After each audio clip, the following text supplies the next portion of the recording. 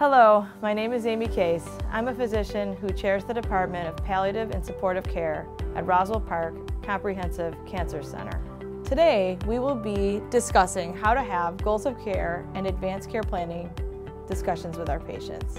My objectives for this talk are to first look at three aspects of palliative care, to name two differences between palliative care and hospice, to list two barriers to discussing prognosis in patients with advanced illness, to explain REMAP and some of the other ways that we may go about having a goals of care discussion in the outpatient setting. Spikes is another method that we may use to disclose serious news. I'm going to go over something called the Serious Illness Conversation Guide, and I'm going to provide the guide to you in this talk. I have nothing to disclose. I'm going to talk about a case of a 54-year-old white female. She unfortunately has stage 4 non-small cell lung cancer that's metastatic to her bone and lymph nodes. She has a pleural effusion, a pulmonary embolism, and recurrent hypercalcemia of malignancy. She recently was in the intensive care unit with delirium, hypercalcemia, and post-obstructive pneumonia due to obstructing lung mass. Her functional status is good, and she's ambulatory. She has shortness of breath with minimal exertion, pleuritic chest pain and cough, and she's interested in chemotherapy and radiation. The patient's married. She has 2 adult children who are pretty supportive. I'm going to ask a few questions, and I'm hoping you could think about how you would answer this. The first question is, what do you feel her prognosis is and predictable course? The second question is, what will cause her deterioration and ultimate demise and death? What is to be expected? And the third question is, what should be discussed with this patient and family? So to answer the first question, you may look at the case and think that someone with post-obstructive pneumonia, hypercalcemia, and delirium all are pointing to something that could be considered a negative prognosis. Given that stage 4 non-small cell lung cancer is a chronic disease these days, treated with targeted therapies that work often very well for patients, she still has several concerning symptoms that would lead me to feel that she would need an advanced care planning discussion, and that she might potentially have recurrent hypercalcemia, another pneumonia, or to decline in the coming months. And definitely within the next year, I wouldn't be surprised if this woman were to decline. She certainly would be eligible once her mental status cleared for radiation and for chemotherapy and possibly immunotherapy. What will cause her deterioration or death? I would be concerned that her obstructing lung mass may cause respiratory issues or a recurrent pneumonia in the near future. She also is at risk for having her calcium go up again and also having delirium. And so these things are likely to recur, and that could lead to her demise. So talking about what's important to her if she ever got sicker or if she ever had respiratory distress would be important. And so, therefore, it's important to discuss with the patient and family what her goals of care would be if she ever became sicker. I'm going to talk a little bit during this discussion with you about how we have these advanced care planning discussions when we're seeing somebody in our cancer clinics. What is palliative care? Palliative care is not hospice. However, the two overlap. Often people confuse the two. Patients might receive palliative care along with aggressive care. Hospice is for those patients who have given up aggressive care and have chosen to focus on comfort, usually at home, in the last 6 months of life. Palliative care is given anytime for a patient with a history of chronic advanced illness. It may overlap with hospice, and we often refer to hospice. Palliative care doesn't mean you have to elect for a do not resuscitate. You do not have to give up aggressive treatments or therapies. Aggressive therapy, such as chemo, radiation, and other procedures can still be given when someone is receiving palliative care. Often, this word palliative has a stigma in the community, and many patients are afraid. They think that it might mean that we're giving up on them or we're sending them to hospice. As physicians, I think it's important to clarify that with them. Patients still may be able to have workups and other interventions in the hospital. They can remain a full code, and it's ideal for all patients to have a healthcare proxy documented and to partake in advanced care planning discussions which we'll again get into during this lecture. On this slide, I have a schematic about the models of palliative care. Maybe about 15, 20 years ago, patients would receive life-prolonging care. They would become sick, and in the very end of life, usually the last month or so, they might be referred to hospice and then pass away. Nowadays, it's preferred that patients are seen by palliative care services while they're receiving their life-prolonging care, and as time goes on, the palliative care might increase and the life-prolonging care may decrease because it might be burdensome on the patient, and by the end of life, they would be referred to hospice, and you can see that they're being referred earlier. And then afterwards, if the patient passes, they would receive bereavement support. The definition of palliative care is that it's total care of patients with advanced disease or chronic illness with distressing symptoms. It can be pain or non-pain symptom management, paying attention to the physical symptoms. It can be attention to the psychological, social, and spiritual aspects of care as well. And it's generally a team approach. One physician or one provider cannot provide palliative care on their own. Our goal is to improve the quality of life for patients and their families. We prefer patients to be referred to us sooner, and if that happens, we can help them get through some of their aggressive treatments while they're undergoing those. Here's another diagram of all of the different things that a palliative care team might be able to do for a patient. We tend to treat the whole person. So over here we have the holistic approach. We tend to focus on the quality of life. We also talk a lot about healthcare planning and what to expect if the disease progresses and how to plan in case of the worst. And then we focus on difficult to treat physical and emotional symptoms. We always include the families in the care of the patient. When is it time to refer to our service? Anyone who has an advancing stage of cancer with a progression on treatment generally would be someone that we would think about referring. Someone who has difficult to control physical or emotional symptoms, several comorbid medical or psychiatric issues, assistance with tough goals of care discussions, or somebody who isn't quite ready to talk about these things. Somebody who has complex family dynamics or caregiver stress, maybe a patient who lives far away and has difficulty coordinating care or getting to the hospital. Maybe if you're not sure if somebody would be eligible for hospice, you could refer to palliative care first, and we could help you figure that out. The question to ask yourself is, would you be surprised if your patient died in the next year? If you're not, if you wouldn't be, then it would be a good idea to maybe ask us for our opinion to help out.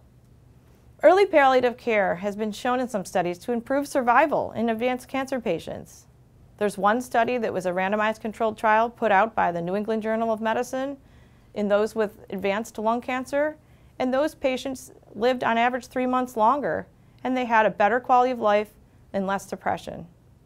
And there was another study put out that was a randomized controlled trial looking at survival of immediate versus delayed palliative care involvement, and those patients who had earlier palliative care involvement had a 15% improvement of their 1-year survival, and that was in the Journal of Clinical Oncology.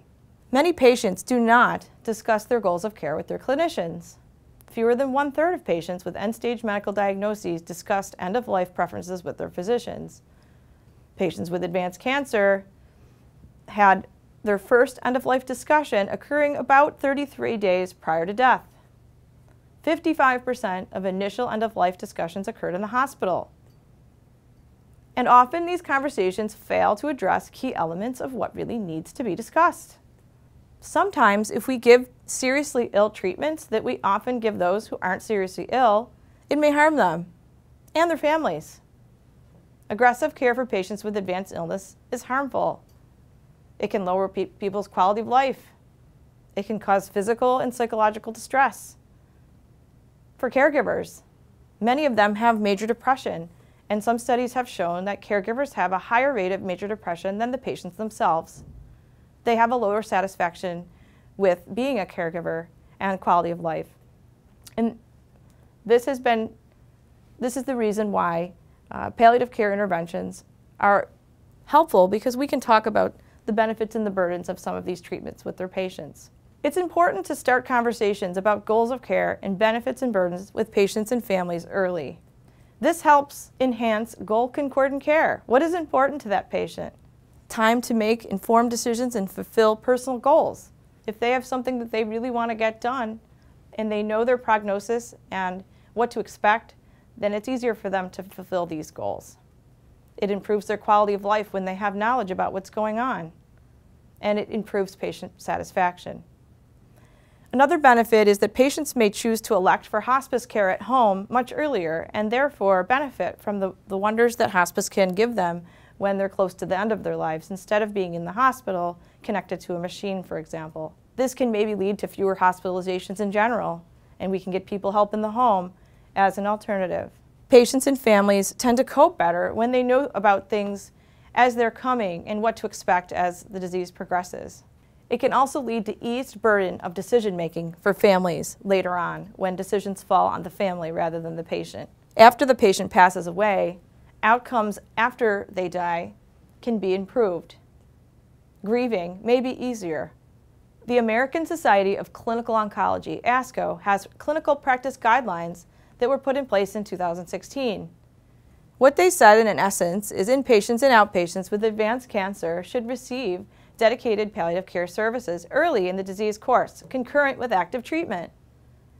Referral of patients to interdisciplinary palliative care teams is optimal, and services may complement existing programs. Providers may refer patient and friend caregivers of patients with early or advanced cancer to palliative care services. There's many different advanced directives out there, and how do we know the differences between them? Sometimes that can get a bit confusing. Some patients may say to me, well, I have a living will, I met with my attorney, so I'm all set. So I'm going to just briefly review the differences between all the different advanced directives, at least in New York State. A healthcare proxy is when a patient assigns a surrogate to help make decisions for them if they're not able to make decisions on their own.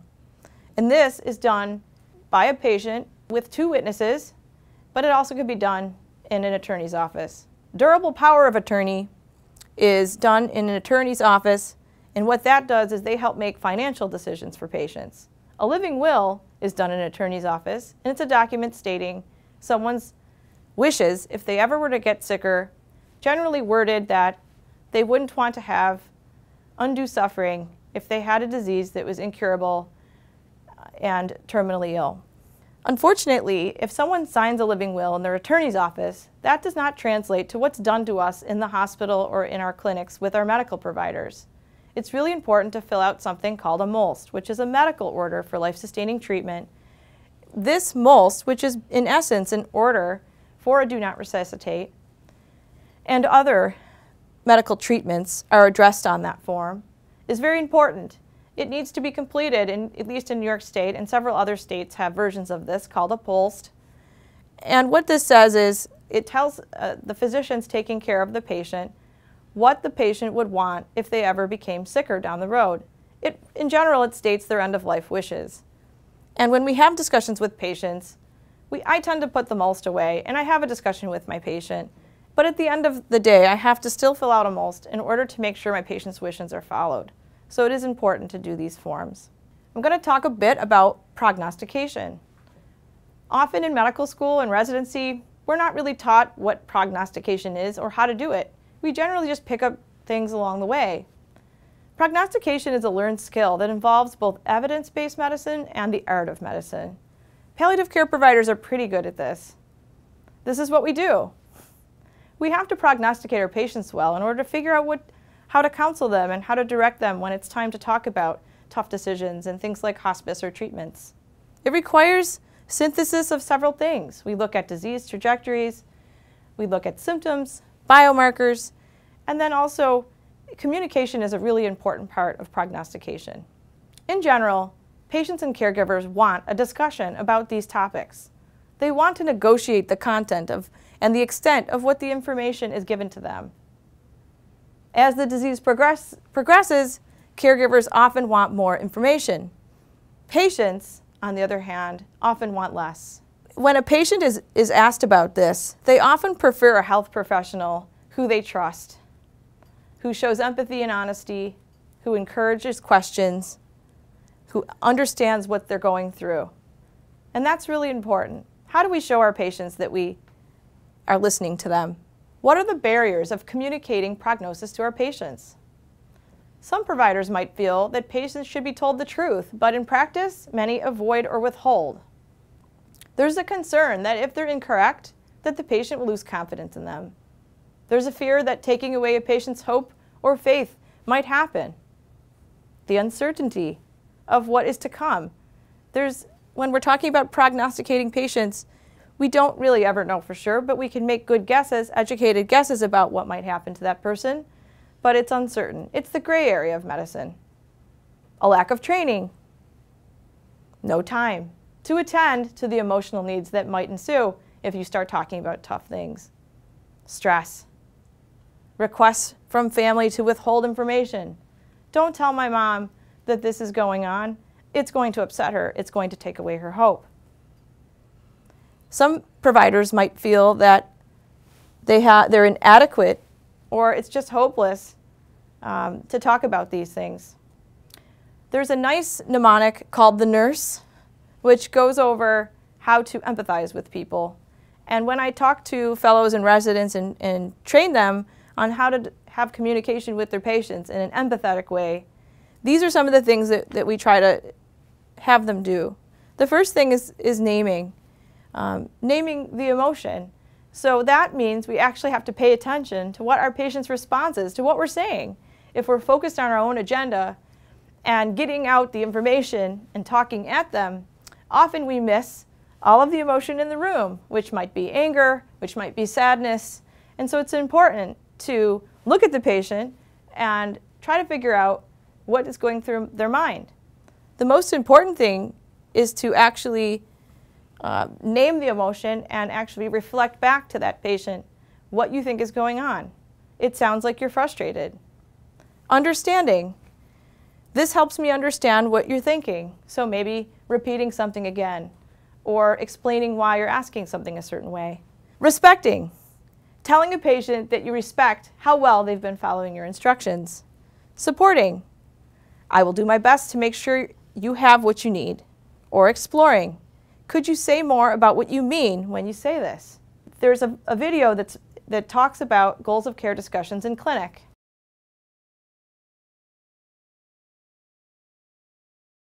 What I heard you say is that if we could give you more antibiotics and get you home, you'd like to live at home as long as you can.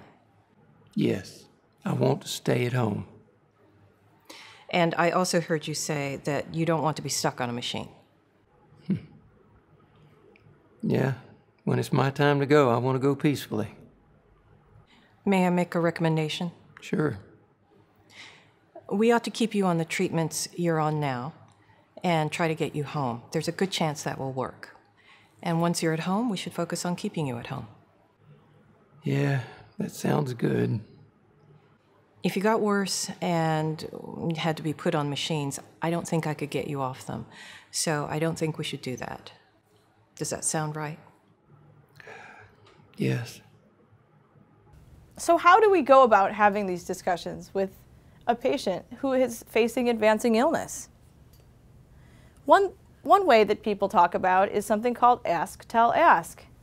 And it's pretty self-explanatory. You explore a little bit with the patient what they already know, then you may tell them a bit about what you know, and they ask what they understood about what you told them.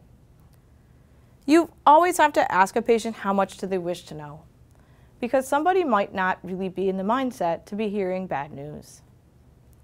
It's important to ask if it's okay to give an estimated prognosis. Is this something a patient wants to know? And if so, it's important for us to give that. And the way I sometimes do this is that I say, I wouldn't be surprised if in the X amount of time you got sicker. Another phrase that's helpful is knowing that you may have a short time left. Where would you want to spend that time? Where would you want to be? And what's important to you during that time? If a goal is to be home and comfortable, it's important to then make a recommendation to allow things to happen naturally at home And that's actually a do not resuscitate order. And that's when you would pull out your MOLS form and you would fill it out. And if it's indicated, refer someone for home hospice. So I included a video put out by someone named Atul Gawande, who you may have heard of, and it's a pretty nice video that pretty much sums up in about 3 minutes everything I just said. And it's pretty eloquent, so I'll have you take a look at that. These are hard conversations. I've blown them many times myself. I've not known what to do. And with this study coming out from the Mass General where the patients had seen a palliative care physician, I realized that the gain they'd gotten was that really they'd seen 6 people who knew how to, that's the staff at the Mass General for palliative care, that they'd seen one of these 6 people who knew how to talk to them about the end of life. And so what I did was I went to those doctors and just said, I'm really bad at this. If you had to make a little list for me of what it is that I should talk about with people facing these problems, what would you put on that list? One of the doctors that I spoke to was a palliative care physician at the Dana-Farber Cancer Institute named Susan Block. And Susan encapsulated it, I thought, the best for me, at least in a way that I could use. She said that there were 4 things that she has as a little mental list in her head that she wants to talk about with a patient who's terminally ill. Number 1, do they know their prognosis? Number 2, what are their fears about what is to come? Number 3, what are their goals? What would they like to do as time runs short? And 4th, what are the trade-offs they're willing to make? How much suffering are they willing to go through for the sake of the possibility of added time? That list was really interesting to me. It was not a list asking, do you want a ventilator or do you not want a ventilator as you come to the end? Do you want your heart shocked? Do you not want your heart shocked? Her point was, if you tell me the answers to those questions, I can make a recommendation to you that says, you would not want this toward the end if these are your goals. Our misconception is that the conversation is about hard choices. Really, it's a conversation about asking people about what they want to look forward to as time runs short and what they fear the most. And the second misconception is that that arriving at what we want at the end is a kind of epiphany. Sign here, do you want hospice, do you not want hospice? It's not an epiphany, it's a process. It's a series of conversations and ups and downs as we go through a very hard series of sequence of things that happen to you as you become ill and have things come to an end. Atul Gawande and Ariandi Labs put together a training module called the Serious Illness Conversation Guide. And I'm including this for you. And what this is a script. Now, is it really a great idea to read off a script when we're talking to our patients? No, it's not. But if you're new at this and you're uncomfortable about having these discussions, this might be a way to look at what's important to address in these discussions. And maybe before you go in with a patient, or practicing it with them by asking permission for you to read some of the questions off of there, and certainly going off script, it would not be something that would be terrible, would be a good idea. And so looking at this really quickly, they give some ideas about how to lead this discussion. They talk about setting up, they talk about access, so how much information would you want to know, asking how much the patient would like to know, and then sharing information about prognosis. And then under the Explore category, it talks a bit about what's important to that patient, if their situation ever worsened, what are their fears and worries, if they were to become sicker, what gives them strength as they think about the future, what abilities are so critical to their life that they can't imagine living without them. And that's a really important question. So often I'll say, how much are you willing to go through as far as suffering for the benefit of potentially gaining added time? And in some of these patients, it might be a real small amount of time that they're gaining, but that might be worth it to them. And how much does their family know about their priorities and wishes? And it's important to at first invite anyone that the patient may want in these meetings to discuss these things along with the family. And then at the end is to close. It sounds like blank is very important to you. It sounds like being at home and being comfortable is important to you, and to be cognitively intact. You want to be able to spend time with your family if you're getting sicker. Given your goals and priorities about your illness and your wishes, I would recommend that we focus on treating your cancer, but if the treatments aren't effective anymore and you're becoming sicker, if you prefer to be home, I would recommend we complete something called a do not resuscitate, and we focus on things going naturally at home. We're in this together. And so then after we would do this, we would sit down and document a goals of care discussion. And I could talk a bit later about what that entails. I have another video that goes over how to disclose serious news, and this is put out by Vital Talk. So I wonder if it would be okay if we went over your test results now. Sure, yeah. Great. To make sure we're on the same page, remind me your understanding of why we're doing why we do these every 3 months. Oh, just to kind of do a general sort of make sure everything's okay. Perfect. Right? Okay. And so we looked at all the tests from that you got yesterday. Great. And they're all normal except for one, the alkaline phosphatase, which is a test that we do to look at your bone and at your liver. Okay. Now I can see that you're looking sort of like, oh, what does that mean? Yeah. And I have to tell you, I'm not really sure what it means. It's not a very accurate test, so it sort of often picks up noise. It's abnormal even when you're normal. And so it's a kind of test that sort of gets me to say, oh, I need to do more tests rather than, oh, I'm concerned. Okay, but no big deal. It means that I need to do more tests. We need to do a CAT scan, and we need to do a bone scan, so it's some more of your time. And yet it's the kind of thing that I think I don't know whether it's a big deal, and we're just going to have to see what the other tests show. More like a precaution. More like a precaution. So are you okay with the plan of just getting the test and then coming back? Yeah, okay. Let's do it that way. Common missteps, getting off track. The order of questions is pretty important. And so it's really important to actually follow the guide if you're going to be using that as a script in order, because one question may prompt an answer that will help you on later on in the discussion. The topics addressed may not feel right at first, and it's often best to just have your own style and revert to what you're comfortable with. However, you can really get off track if you don't go back to the script and remind yourself that you really have to address certain major priorities with the patient. And then just remember that the first priority is to always learn what the patient's values and goals are. Resist the urge to provide premature reassurance. Oh, I don't think that anything's going to happen right now or for a really long time. So I think we're fine. I'm just bringing this up just in case.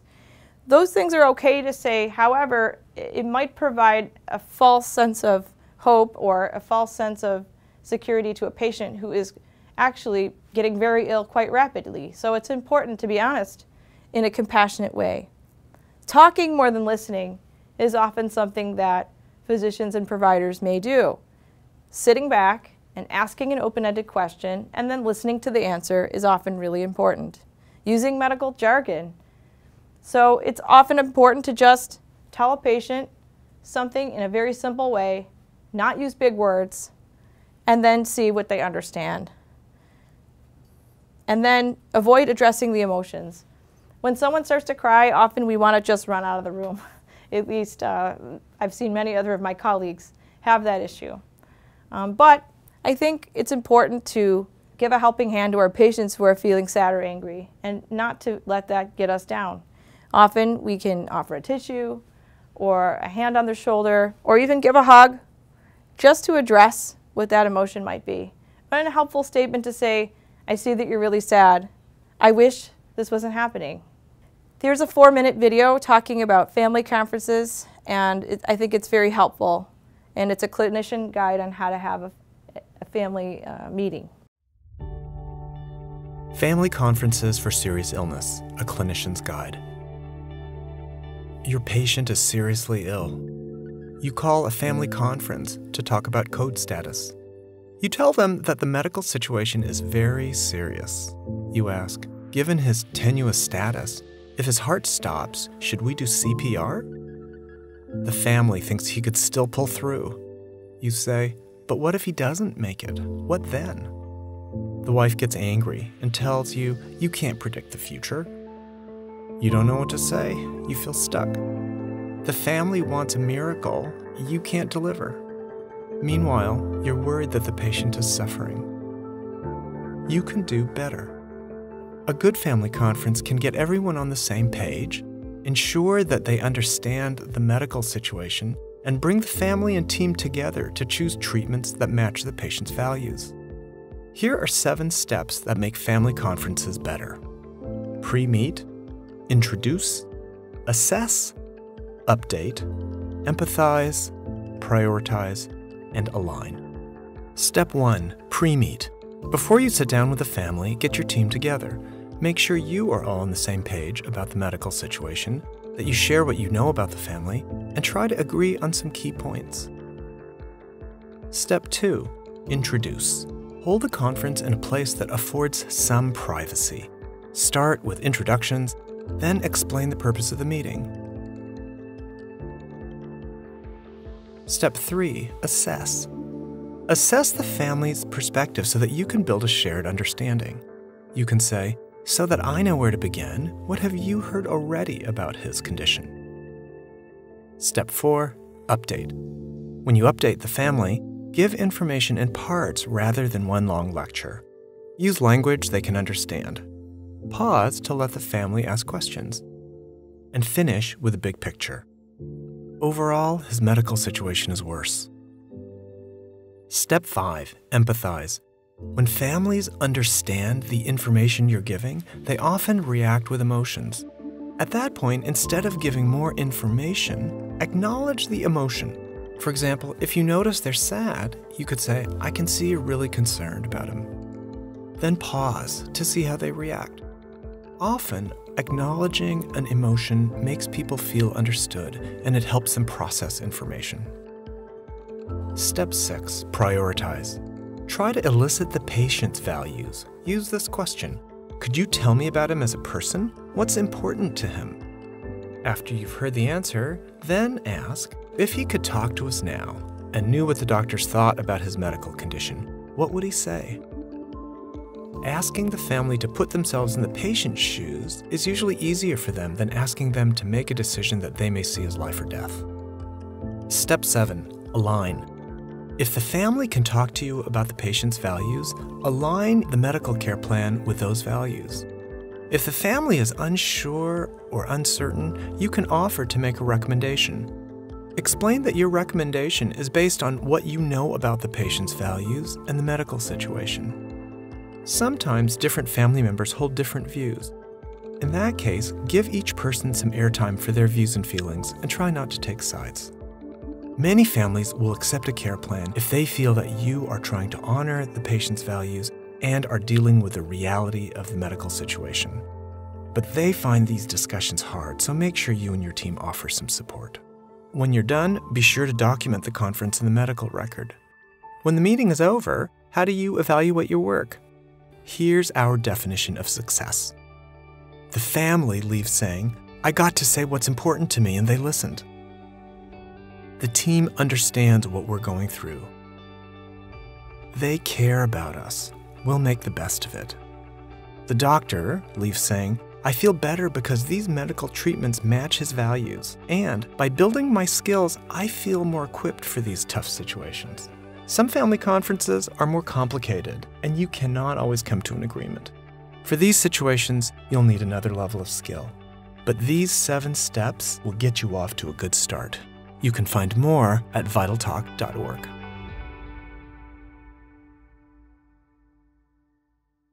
When I'm having these discussions with patients, I often ask them, what do you expect will happen?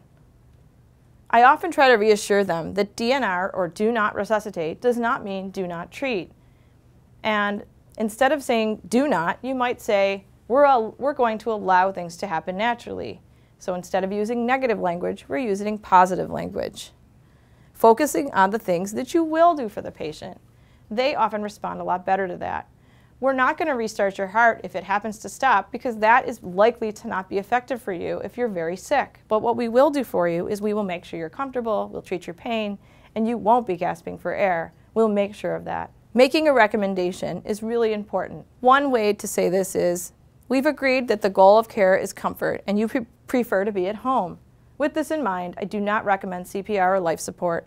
When your heart stops and you have died, we'll just let it go naturally at home. Another example is, given the severity of your illness, CPR would in all likelihood not be effective. Based on your expressed goals for quality of life, I would recommend that you choose not to have it. But we would still continue all potentially effective treatments for reversible issues. What do you think? I'm going to switch gears a bit, and the last part of this talk is about billing and getting reimbursed for having advanced care planning discussions. Advanced care planning, or ACP, has billing CPT codes, and certainly these discussions take time. So we might as well get reimbursed and actually obtain RVUs for these discussions. Starting January 2016, Medicare is now reimbursing physicians for advanced care planning discussions.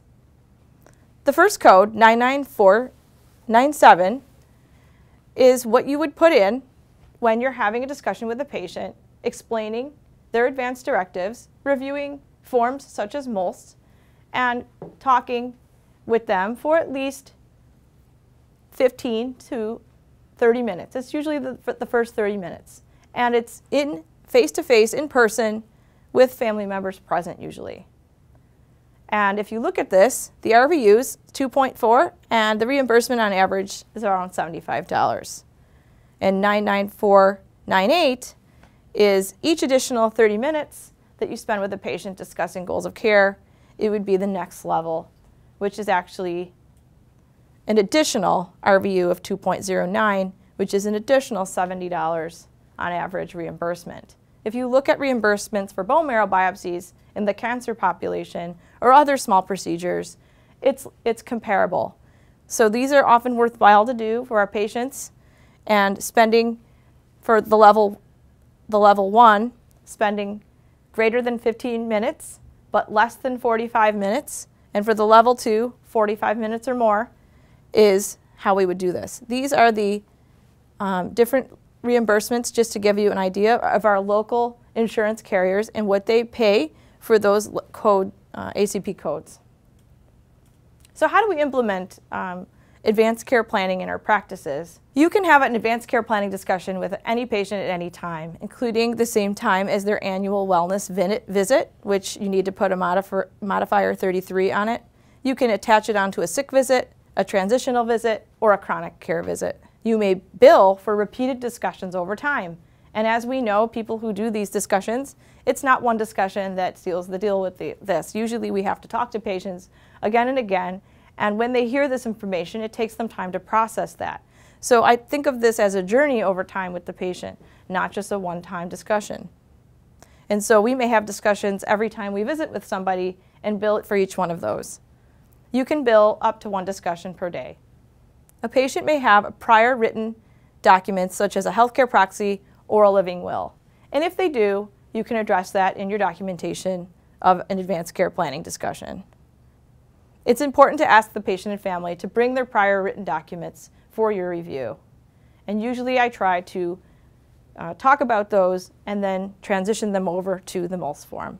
We use the Conversation Project Starter Kit, and here's the link to that, that you can upload off the website. This is free and open access to every medical provider. If you get copies of this Conversation Starter Kit, you can hand them to your patients. They come in all the different languages.